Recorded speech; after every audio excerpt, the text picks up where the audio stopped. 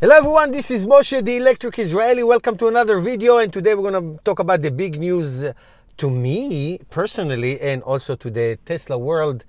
Charging the Supercharger V.3 is being announced and being acted as of Wednesday, yesterday, and it's going to be another game changer.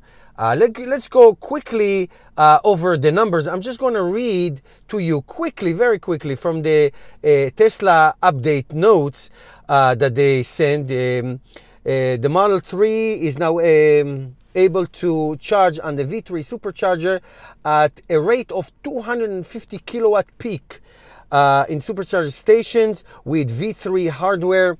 Are designed to enable any owner to charge at the full power their battery, the battery can take. No more splitting powers. So that is the most important news. No more splitting powers.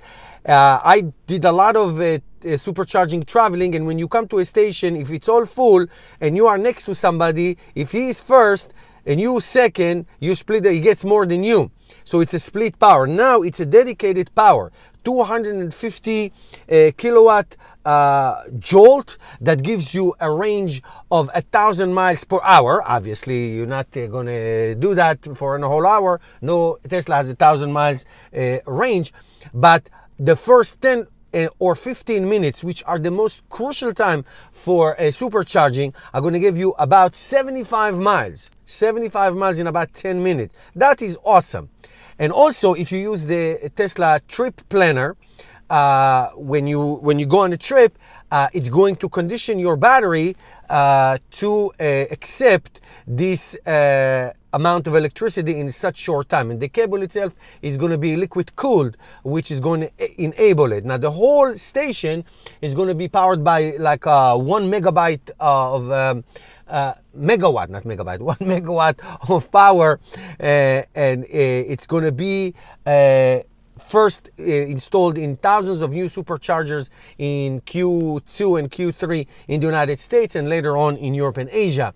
So what it's going to do, it's going to accommodate the tens of thousands, soon it's going to be hundreds of thousands of Tesla Model 3 that is coming into the market. There are about over 150,000 in the United States alone.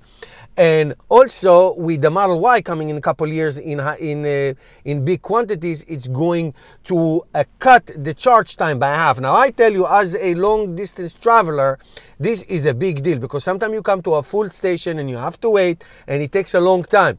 Now your time is going to be cut by 50%. So the cars that are going to benefit most are going to be the Model 3s. Yay me, I'm so happy.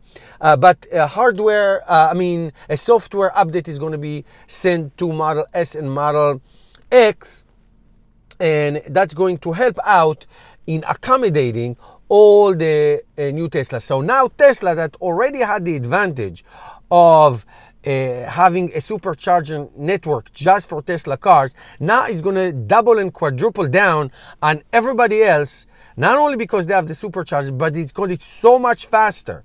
The Tesla Supercharger version 2 now give you the max of 120. Now, I've been in many of them. I usually get 110 for the first 10 minutes or so, which gave you an average of 500 miles an hour.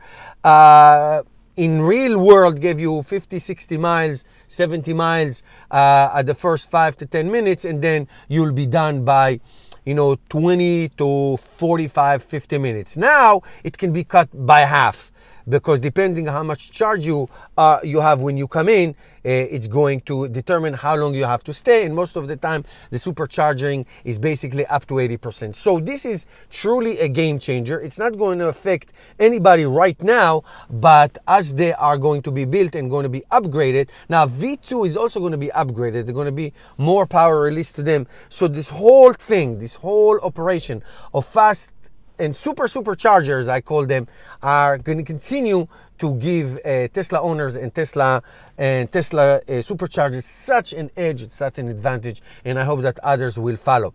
So these are the main numbers: 250 kilowatt of jolt, 1,000 miles per hour, 75 miles in 10 minutes. and basically cutting the supercharging experience by half of the time. So that is awesome. That is amazing. Okay, guys, that's it for now. See you tomorrow.